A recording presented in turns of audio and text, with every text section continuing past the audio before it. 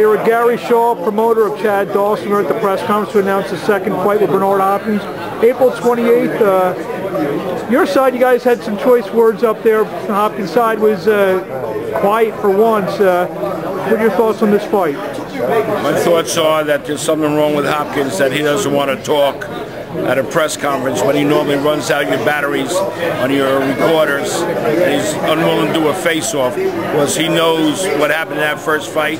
He doesn't want to look Chad Dawson in the eye. But after, he's got plenty to say. So April 28th, Chad Dawson will clear the runway.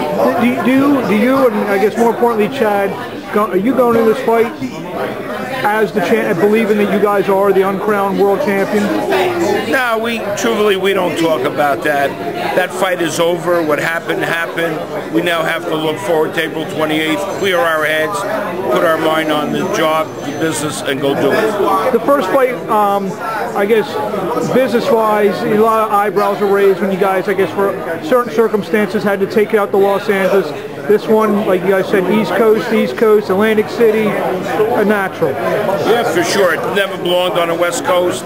Didn't belong on pay-per-view. It was forced on. It was HBO's financial commitments. Now we're on HBO. We're in Atlantic City where we belong. The fans will be the winners. You think because, you know, if should Chad win this fight, there probably will be 10, 11, 12,000 people in that arena. This could be the springboard maybe to catapult him into that next stratosphere in terms of his marketability and stardom? Well, hopefully. Remember one thing. Hopkins' style doesn't allow for great fights.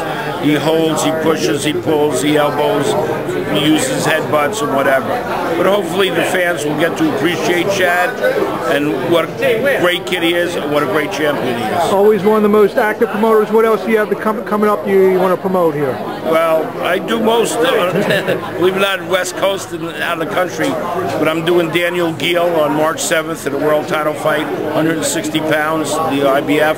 I'm doing Darchinian, 118 pounds in Tokyo against the WBC champion. DeMarco is fighting my 135-pound champion, and I'm really proud of these young Puerto Rican fighters, Delorme, Pedraza, and Gonzalez. So you mentioned DeMarco. I know the WBC ordered a rematch with Linares. When may we expect that? Probably June or July. And that will be most likely a Showtime/HBO type of fight? Well, yeah, for sure. Either HBO or Showtime will have that fight. Well, Gary, we'll see you April 28th. And for fans, as you mentioned, watching around the world, Gary will be coming to a venue near you soon. Thank you. Good luck.